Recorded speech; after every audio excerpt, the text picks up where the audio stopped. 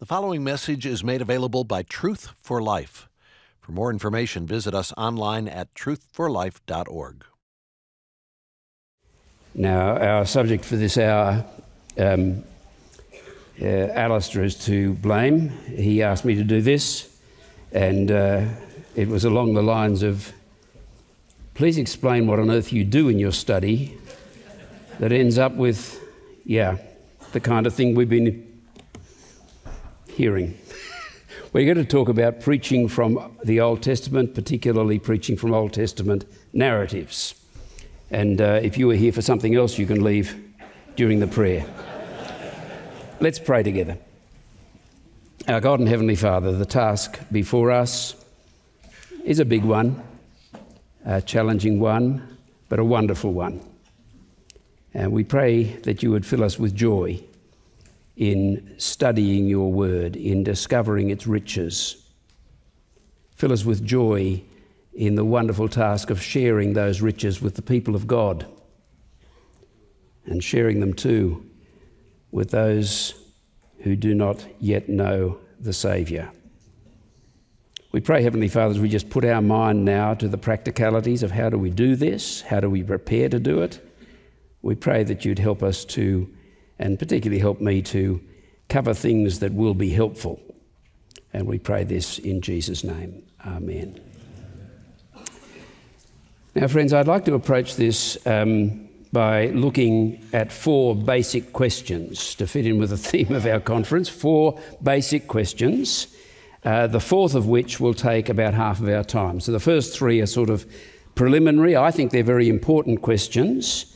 Yes, they're basic, but I hope that they will clear the air for us. And when we get to the fourth question, that will be our main topic. So let me start with question one. What are we trying to do? Now, that's a question that is answered in various ways through this conference. We've heard already a number of things said, and we will hear more. But it's a question to which I hope we can constantly return. What are we trying to do as we preach? I remember asking a young preacher once, what were you trying to do as you preached this morning? No, it was a kind question. His answer, which was not a bad answer, was, I was trying to faithfully teach the Bible. But that's not quite what I was asking. What I was asking was, what was your faithful teaching of the Bible intended to do? And let me suggest an answer to that question. I'm not suggesting it's the only answer. I'm not suggesting it's a complete answer. But for me, it's a helpful answer. Here it is. We're going to keep coming back to this. The proper purpose of all Christian preaching is to so proclaim Christ that, by God's grace, our hearers will be profoundly affected. That last bit is very inadequate, but that's the best I could come up with. The proper purpose of all Christian preaching is to so proclaim Christ that by God's grace, our hearers will be profoundly affected. Now, we learn this from Paul in Colossians 1 and 2, and I understand Tony will be unpacking this evening and correcting everything I get wrong. But in Colossians chapter 1 and 2, you know it well. I think Alistair looked at this passage at the last Basics conference, whenever that was, years and years and years ago. But you know the words well. Him we proclaim, warning everyone and teaching everyone with all wisdom, but what are you trying to achieve, Paul, with your proclamation of Christ, your warning, your teaching, and the wisdom of it all? Well, that we may present everyone mature or complete or even perfect in Christ. Wow. What a goal. That we may present every one of our hearers mature in Christ. No wonder he goes on to say at Colossians 1 verse 29, for this I toil, struggling with all his energy that he powerfully works within me. But again, what is it that you are struggling for? What are you struggling to see happen, Paul? Colossians 2 verse 2, that their hearts may be encouraged, being knit together in love, to reach all the riches of full assurance of understanding and knowledge of God's mystery, which is Christ, in whom are hidden all the treasures of wisdom and knowledge. This is an astonishing statement of the goal of the apostles' labours. He proclaims Christ, but he doesn't simply proclaim. The proclaiming Christ, if I can put it like this, and I'm sure this could be challenged. This isn't in my notes. This is not an end in itself. So we don't proclaim Christ in order to proclaim Christ. We proclaim Christ in order that by God's grace all this might happen. Now, you might rightly point out that this great work is not to be limited to the preparing and preaching of sermons, and I think that's a fair point, and it would be an interesting and I think useful for us to reflect on how other aspects of a Christian minister's work is striving towards the same goal. But I cannot think of a better statement of the purpose of Christian preaching than Colossians chapters 1 and 2. Christian preachers do not have the liberty to adopt some other goal for their labours, in study, in preparation, in prayer and in preaching. And as I reflect on my own preaching and what my own preaching does, here is the searching question. Is my preaching, by God's kindness, doing what Paul describes in Colossians chapters 1 and 2, at least in some measure? The proper purpose of all Christian preaching is to proclaim Christ that by God's grace our hearers will be profoundly affected. And I do want to dwell on this for a moment, friends, and yes, I know it's basic, but it seems to me that we need to feel the weight of this if we are to be kept on course when we turn to the subject of preaching from an Old Testament narrative. We could turn to a number of parts of the New Testament to see this. I just take you to... I love the description that Paul gives of the aim of sound teaching in 1 Timothy chapter 1 verse 5. You may remember this, where Paul is charging Timothy to give himself to the healthy, wholesome teaching in the Ephesus church and to put a stop to different teaching. And he says the aim of our charge, this is what sound teaching is meant to do, is love that issues from a pure heart and a good conscience and a sincere faith. Now, it seems to me that's Colossians chapters 1 and 2 in different words, less words as well. Is this, by God's mercy, what my sermon accomplished in those who listened? Genuine faith in Christ. Was that stirred? Good consciences. Consciences that are sensitive, but nevertheless untroubled. That'd be something, wouldn't it? Purified hearts. That would be something. And all that issuing in love for others. The proper purpose of all Christian preaching is to so proclaim Christ that by God's grace our hearers will be profoundly affected. So, question 2. What's the problem? I'm at my desk early Tuesday morning to begin my prep. I open my Bible to the particular Old Testament narrative that is the text for next Sunday's sermon, 2 Kings chapter 1. Now, after I get over wondering who on earth was responsible for choosing this text and what were they thinking, I think it was Alistair Begg who gave it to me, that's right. And why me? My problem is this. What is my sermon supposed to do with this Old Testament narrative? especially if I have echoing in the back of my mind, as I hope I do, that the proper purpose of all Christian preaching is to so proclaim Christ that by God's grace our hearers will be profoundly affected. 2 Kings 1, I say to myself. You see, the problem is that it is not immediately obvious how the purpose of any particular Old Testament narrative lines up with the purpose of Christian preaching. Because, of course, Old Testament narratives have a purpose. And as far as I can tell, that it is never simply for the record.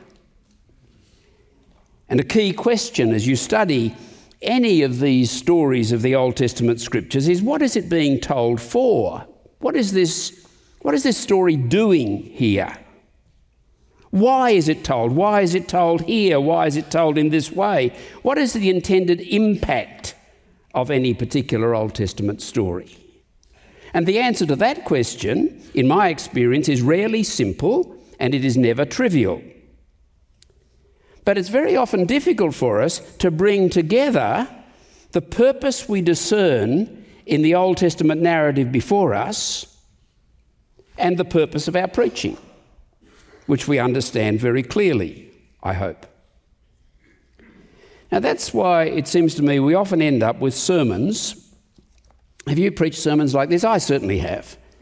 That appear to stick to the Old Testament text in question. You work through the text carefully, but actually fail to do what a sermon should do. Or sermons that appear to do what a sermon should do, but sit rather loose to the Old Testament text under consideration. I think I've done those ones too. But I want to suggest that no preacher should be content with either of those outcomes. I do not want to overstate this, and this is not time for a guilt trip, but the first is a failure of faithfulness as a preacher. You might have your Bible open in front of you, but if you have not done what a sermon is meant, if you have not done in your sermon what a sermon is meant to do, by all means go back and challenge what I've suggested is the purpose of a sermon. But if that's right, and you're not doing it, you're not doing your job. The second one is a failure of integrity as a teacher of the Bible. Now, again, I don't want to overstate this. I can only do this work because I am convinced that the Lord uses failures. That's good, isn't it? But that truth should be a comfort to us, but it ought not to be an excuse. And sometimes I think I've tried to avoid those two pitfalls that I've mentioned by preaching a sort of two-part sermon where I work through the narrative as carefully as I can, so I clear my conscience about treating the Bible faithfully, and then I stop, pause, and have a few minutes at the end, hardly related to the previous exposition, where I try to do what a sermon should do. Have you done that? I've done that. I've done all of those things. But I want to do better than that. Because the tension that I'm trying to describe, and it's a real tension, the problem that leads us to preach those awkward sorts of sermons, it's got to be an artificial tension, doesn't it? It can't be real. I mean, I've just said it's real, but it's real in our experience, but it can't be a reality out there. It's got to be the result of some misunderstanding. There cannot, in fact, be a tension between the purpose of our preaching and the purpose of the Scriptures. Can't be a tension. And I believe that to be precisely the case. But sitting at my desk on Tuesday morning with 2 Kings chapter 1 before me, it's not necessarily obvious. And my simple point that I really want us to take seriously is that I should not be satisfied until I have a clear understanding of what this sermon is aiming to do that gels with a clear understanding of the intended impact of our Old Testament narrative, so that the impact of the sermon is the impact of the story. The power of the story is the power of the sermon. And that, I want to suggest, is what preaching from an Old Testament narrative should be aiming for. Okay, question 3. can't we simply avoid the problem? See, the question is this, and I do think that many of us get to this. If our purpose as we preach is to so preach Christ that our hearers will be affected in those deep ways that we've been thinking about, why would we need to preach from the Old Testament at all? Really? I mean, isn't there more than enough for a lifetime of preaching in the pages of the New Testament? Isn't Christ most clearly presented on every page of the New Testament? Is it necessary to preach from the Old Testament at all? I want to face that question because I think it is a question that is answered in the negative without a lot of reflection quite often. It's a good question. Is it necessary for us to preach from the Old Testament at all? Of course, many don't. I won't ask for a show of hands. But ever since the 2nd century heretic Marcion, there have been those who either, as he did, demanded that the Old Testament scriptures be explicitly excluded from the Christian canon. You don't hear that much these days. Or simply relegated to a place of neglect, which in practice, of course, amounts to much the same thing. And I have a sneaking suspicion that this sort of semi-Marcionite tendency lies behind the neglect of the Old Testament in some of our churches and from some of our pulpits. And I want to... I'll indulge in a little bit of Scottish overstatement here. At the risk of that kind of overstatement, over-dramatising the situation, it seems to me that to the extent that that is so, there is a big problem. At this point, as seriously as many others in our day, authentic Christianity is at risk. Because a Christianity that is not consciously, explicitly founded and based and grounded in the Old Testament scriptures is not the Christianity of the New Testament. If we do not preach from the Old Testament, we are not proclaiming Christ as the New Testament proclaims Christ. Let me put that rather boldly. If we are not preaching from the Old Testament, it's difficult to see how we're preaching the same Christ as the New Testament, for the very simple reason that the New Testament preaches Christ from the Old Testament. Christ is what the Old Testament is about, according to the New Testament. We need the Old Testament in order to know Christ, according to the New Testament. Am I overstating this? I don't think so. All right, you can come and tell me later on. I'm sure you will. But look with me at, for example, at the well-known words. Come with me to Romans 15. You know these words well. Romans 15, verse 13. Let's go there. Just a moment. Romans 15, 13. May the God of hope, writes Paul, fill you with all joy and peace in believing, so that by the power of the Holy Spirit you may abound in hope. What a wonderful prayer. It's a prayer, if you think about it, it's a prayer for the kind of maturity in Christ that we saw in Colossians 1, is it not? As the goal of Paul's labours, or that verse in 1 Timothy 1, as the aim of sound teaching. Here in Romans 15, Paul is praying that the God of hope will fill you with all joy and peace in believing, so that by the power of the Holy Spirit you may abound in hope. But here's the question. How do you think that the apostle expects that the God of hope will fill you with all joy and peace in believing? How's that going to happen? How will the power of the Holy Spirit cause you to abound in hope? Is it a kind of mystical thing? Paul prays this will happen. You close your eyes and it might happen.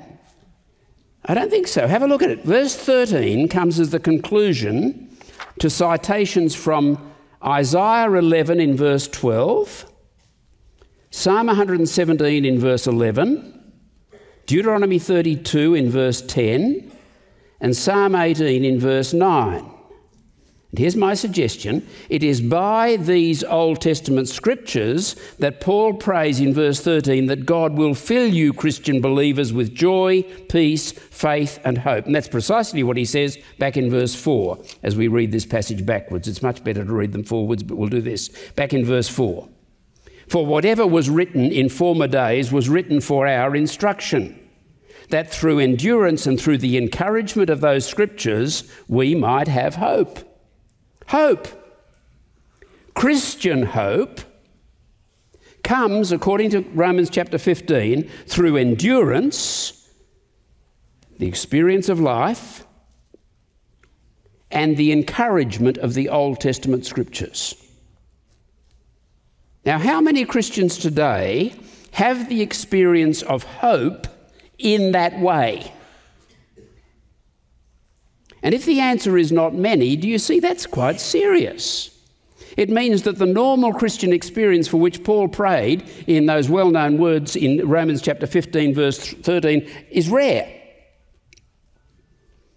Could that have something to do with the neglect of the Old Testament by us preachers? Now, don't misunderstand me. Of course, I am not denying that God works this wonder through the New Testament scriptures. Of course he does. The point I'm simply making is that the New Testament scriptures do not and were never meant to stand alone. No New Testament writer ever dreamt of proclaiming Christ without doing so from the Old Testament. Therefore, to proclaim Christ from the New Testament, we must do so from the Old Testament because that is what the New Testament does. In other words, according to the New Testament, what the Old Testament is for is precisely what Christian preaching is for. And that brings us to our main question. About time too. Question 4. I'm going to put it like this. How do we find the road to Christ in an Old Testament narrative? Now, I'm sure you've heard, or many of you have heard familiar with the Spurgeon story, the story that Spurgeon told, but it's so good I can't resist telling it again. It goes like this. You can imagine the situation, perhaps. A young preacher, having preached in the presence of a respected older minister, asked the older man for his evaluation of the message. Careful what you ask for. The younger man was perplexed to hear it judged a very poor sermon. His lack, the older man explained, was not in the choice of text or in his use of argument and illustration, but in the fact that there was no Christ in it. When the younger man defended himself, as younger men tend to do, by contending Christ was not in the text. We're not to be preaching Christ always, we must preach what is in the text. His mentor replied, and this is what I love. Don't you know, young man, some of you can recite it with me, I think. Don't you know, young man, that from every town and every village and every hamlet in England, wherever it may be, there is a road to London? Oh, yes, says the young man. Ah, said the elder. And so from every text in Scripture, there is a road to the metropolis of the Scriptures, that is Christ. And my dear brother, your business is when you get to a text to say, now what is the road to Christ? And then preach a sermon running along that road towards the great metropolis, Christ. And said he, I have never yet found a text that had not got a road to Christ in it. And if I ever do find one that has not got a road to Christ in it, I'll make one. I will go over hedge and ditch, but I would get to my master, for a sermon cannot do any good unless there be the savour of Christ in it. See, well, I had to go back to that story. Isn't that wonderful? But the question I now want to try to explore with you, ever so inadequately, I'm afraid, but is how we discover the road to Christ that is in the text of an Old Testament narrative, and I'm hoping we can do that so we won't have to make one. Now, it's true, just a little beginning disclaimer, it's true that any one sermon can only be expected to contribute in a measure to the goal of preaching. Not every sermon isn't expected to do everything. Likewise, no single Old Testament story is expected to do everything. But we are not at liberty to drift from the goal of presenting every one of our hearers mature in Christ. So I'm still at my desk on Tuesday morning. 2 Kings chapter 1 is open before me. I'm on to the second cup of coffee. How do you find, or how do you go about finding, the road to Christ? And I want to suggest 4 steps. They're steps that I find essential and fruitful. The steps are not complicated, and though I'm describing them step by step, they're not as clearly defined as that. You're sometimes thinking, and you're thinking of various steps, but I'm just teasing this out in this particular form for clarity. 4 steps. They do take some time. They do take some concentration and effort, and here I can only provide a brief sketch of each and perhaps point you in the direction of further reflection. Step number 1. This is where I would start. Pay attention to the details of this particular narrative text. That's where we start. Pay attention to the details of this particular narrative text. Now, that may sound obvious, and I suppose it is, but I do want to discourage the taking of shortcuts to get to the road to Christ. I have consistently found that time and effort spent grasping the particular details of the particular text pays rich dividends. Give what time you can to this. How do you do that? How do you study a narrative?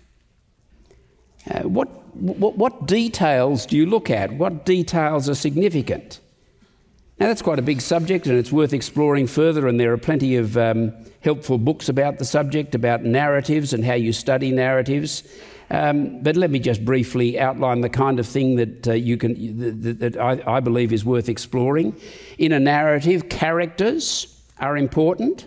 Who are the characters? I often begin my study by just making a list of all the characters. What do we know about them? What baggage do they bring into this particular episode? And then places are important. Where does the action take place? What do we know about those places? What memories and associations do those places carry? Then thirdly, the movement of time in the story is part of the drama, quite often quite strikingly in biblical narratives. And then these things, characters, places, times, are brought together in a plot. The story itself moves from its beginning to its end. How does it begin? How does it end? How did it get there?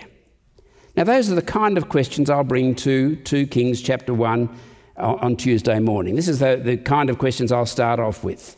And so I look at the characters. Who did we meet last night?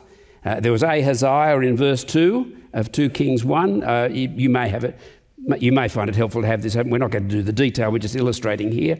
And what do we know about Ahaziah, I'll ask. Then immediately in verse 3 comes Elijah. Oh, that's a familiar name, but what do we know about Elijah? Then the third character I found, still in verse 2, was Baal, of course. Now, I'll be using a Bible dictionary at this point. That's a useful shortcut to find material summarised, a good Bible dictionary on each of the characters, certainly each of the main characters. What do we know about the characters? Just do that work. Don't be impatient to get somewhere else. What do we know about the characters? And the places? Well, the action in 2 Kings 1, as we saw last night, takes place in Samaria in verse 2, and in my opinion, on Mount Carmel. Now, those are significant places. All sorts of associations with those places. You follow that up. Ekron was another place. That's got a bit of a backstory, a bit of a humorous one, really. And again, I go to my Bible dictionary. I might go to my Bible atlas, although I think the Bible dictionary is generally more useful. It's the role of these places and these characters in the story more than the physical locations most of the time. Time, as I looked at 2 Kings 1, it's fairly straightforward. Old Testament stories aren't all that straightforward. The time just moves fairly smoothly forward, except perhaps that the Lord seems to send his messenger to Elijah in verse 3 at about the same time as Ahaziah sends his messengers to Ekron. So we're just starting to get into the story in this way. The plot? Well, the plot moves from Ahaziah's accident in verse 2, you remember, to his death in verse 17. And it's the story of the failure of his attempt to avert his death by appealing to Baal, which actually became the real reason for his death, according to the word of Elijah. And sooner or later it will dawn on me that the course of events is driven in this narrative by the question that we hear 3 times through the narrative. Is it because there is no God in Israel that you are sending to inquire of Baal, the pest? That's got to be important, hasn't it? That question coming 3 times. And that's the kind of work I'm doing at step 1, paying attention to the details of this particular text. There'll be more in any particular narrative text to think about and to notice carefully as you work through it carefully, just looking at the details. Now, of course, the sermon is not going to try and include all the details, but I do believe that the sermon will be enriched by the attention you're able to pay to those kinds of things, to the details of the narrative. However, the details, in 2 Kings 1, they have not yet made clear a road to Christ, have they? So, step 2, consider carefully the context of the narrative. Step 2, consider carefully the context of the narrative.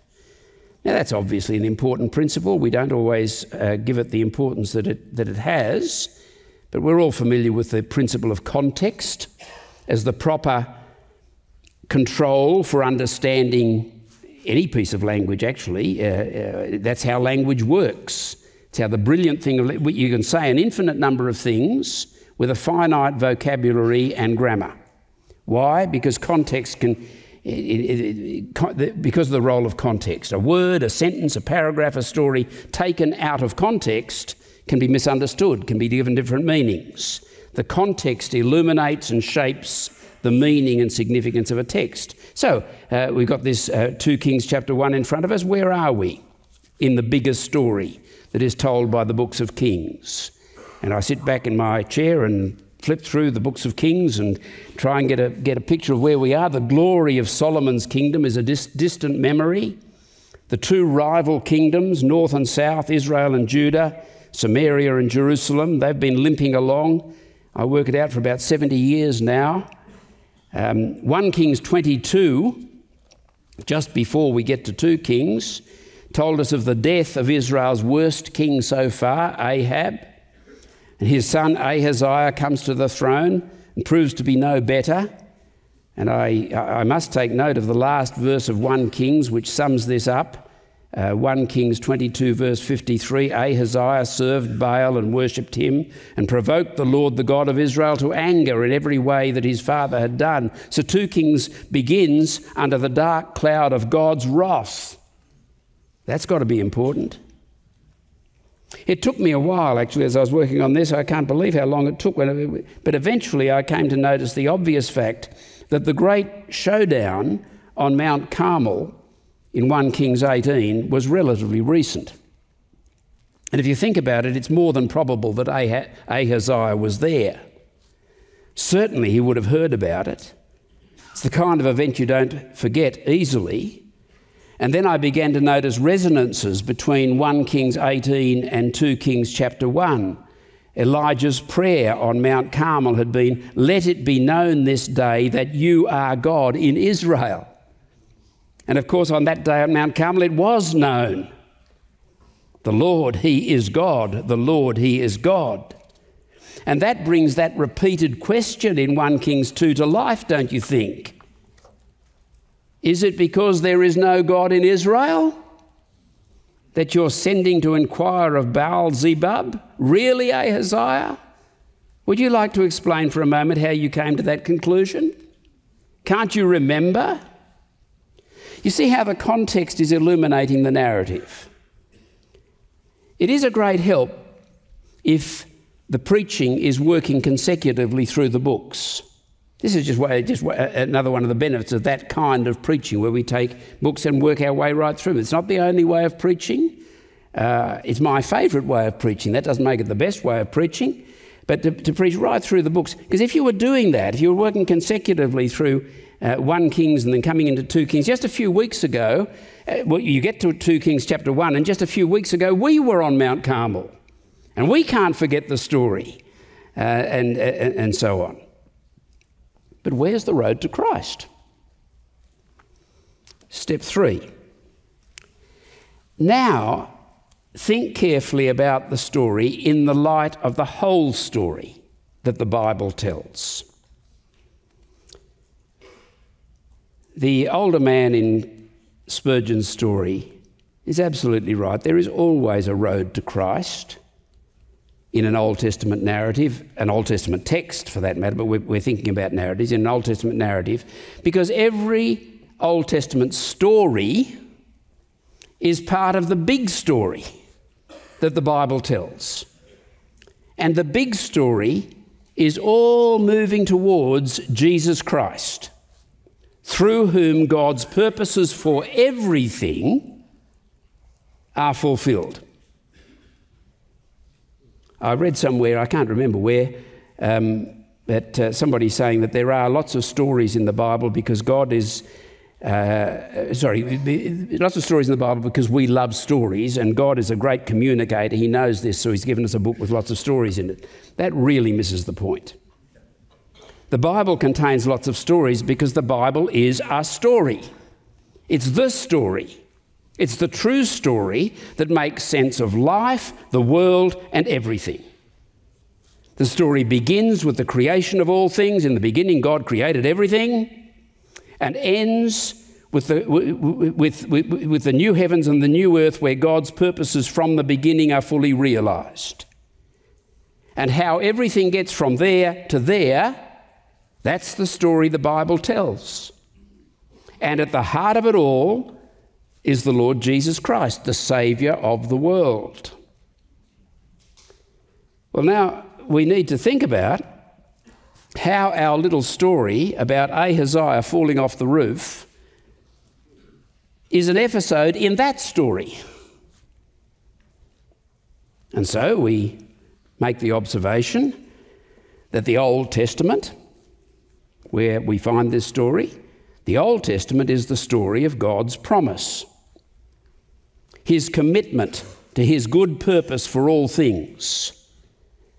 The promise, you remember, was first made to Abraham, Genesis 12, and the subsequent story through from there to the end of 2 Kings tells how, in faithfulness to his promise, God made the descendants of Abraham into a great nation. He blessed them, and in some small but striking ways they were a blessing. In other words, the purpose of God for all things was being worked out on a small scale in the history of Israel. At the same time, the unfaithfulness of Israel emerged again and again and again through this story, forfeiting the blessing, choosing death, not life.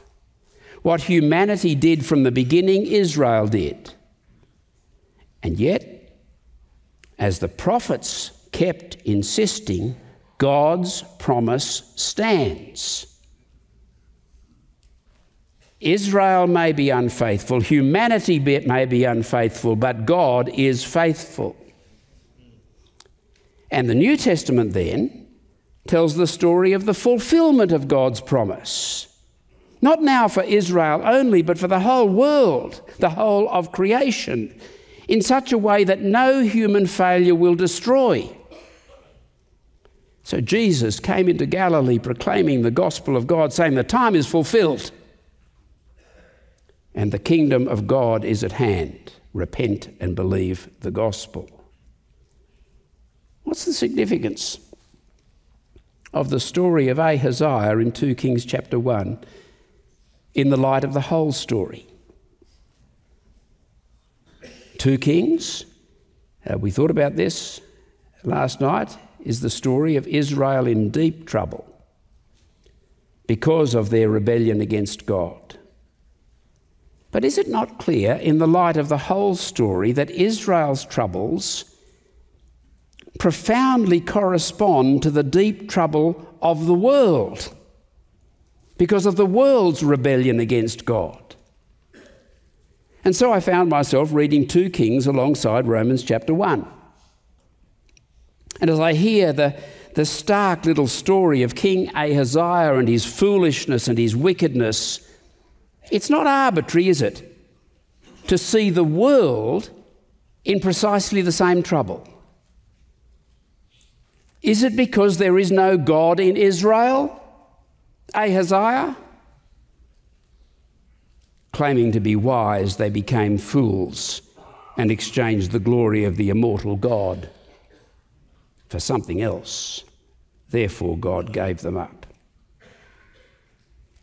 Now, have we found the road to Christ? I believe we have. It runs via Romans 1. The dark truth about our troubled world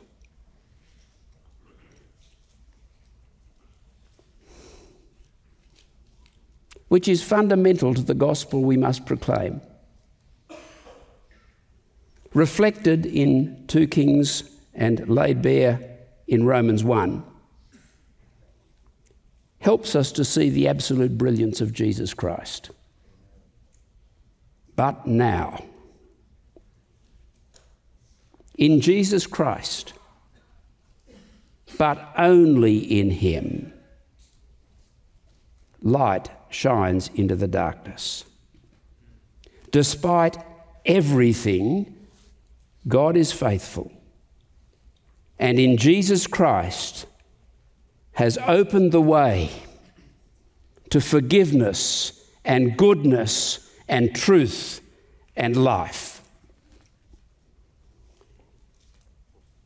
Now, friends, my very brief description of step 3 is my attempt to sort of summarise what I've learnt from Graham Goldsworthy. He calls this biblical theology. I think the term biblical theology is a bit confusing because so many people use it. And who wants an unbiblical theology? I mean, isn't all sound theology biblical theology? You know what I mean. The term needs to be defined, and Graham does define it.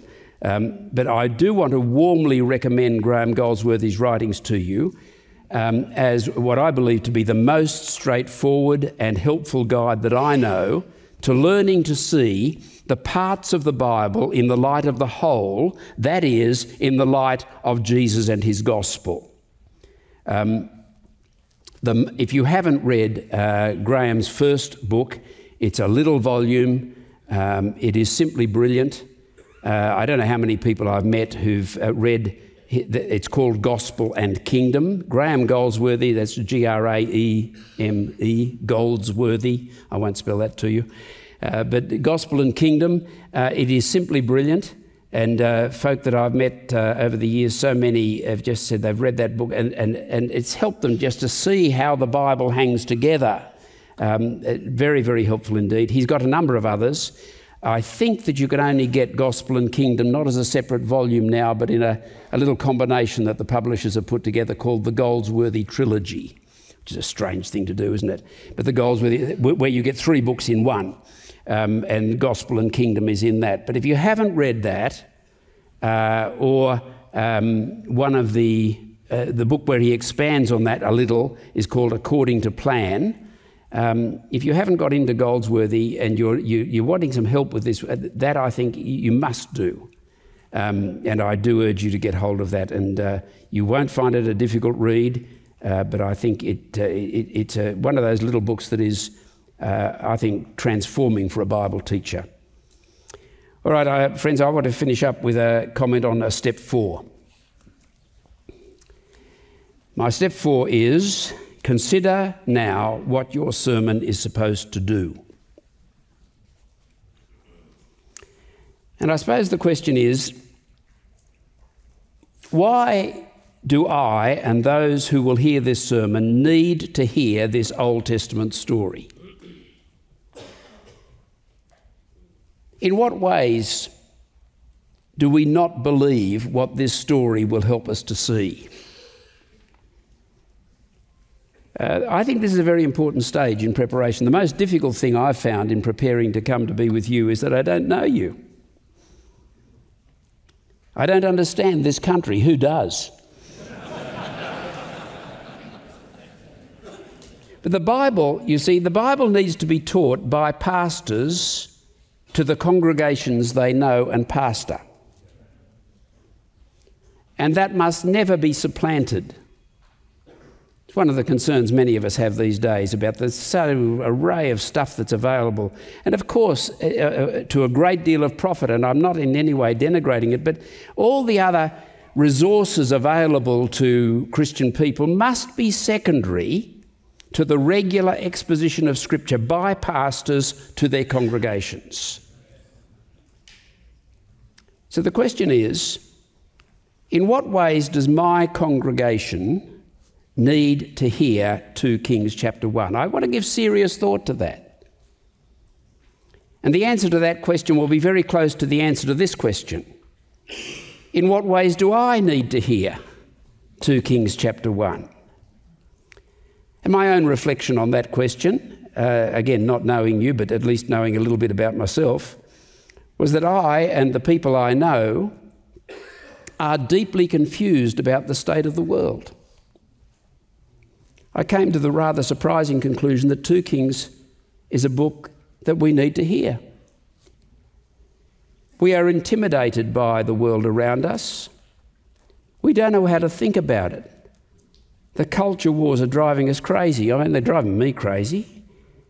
The poisonous politics it just drives you to despair.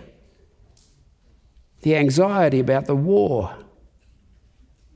I don't know whether this is right, but I heard that the Russians are going into that steel factory in Ukraine where there are 200 or more civilians today. How do we think about this? How do we look at how do we understand our world? How do we see our world? Our world which has come up with a crazy, twisted, corrupted moral framework from which, this is a new, I'm an old guy, okay? And I'm not used to this because I grew up when people would look at Christians and think that they were just sort of self-righteous people. They were goody-goodies. They were too good. Not now. The moral framework that has invaded our society, has been built up, this twisted, corrupt, looks on the Christians as evil. And our young people are growing up in schools where, and contexts where Christian faith is seen as an evil thing. Not just an irrelevant thing, not just an untrue thing, but a force for bad. That's confusing. How do we understand this world? How do we... 2 Kings chapter 1 doesn't give us answers to all those questions, but it gives us ground to stand on. And as I hear Ahaziah's story, I need to see that my world is in the same kind of trouble as Israel was, and for the same reason. They have become the same kind of fools. And if I can see it clearly through the lens of Scripture, if Scripture can help me to see my world with clarity, I will see, this isn't going to be solved with politics. This isn't going to be solved with a movement. This isn't going to be solved with arguments. This isn't going to be solved with slogans. The world needs a saviour. And I think I'm ready to start putting together my sermon. Let's pray.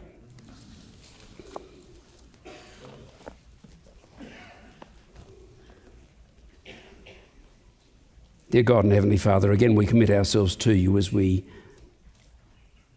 in various ways and in various contexts, give ourselves to the task of teaching the Scriptures. We pray that you'd help us to be faithful. And we pray that you'd help us to be people who find the road to Christ whenever we open the Scriptures. And we pray that we be people who can lead others along that road to the Saviour. We pray in Jesus' name. Amen. This message was brought to you from Truth for Life, where the learning is for living. To learn more about Truth for Life with Alistair Begg, visit us online at truthforlife.org.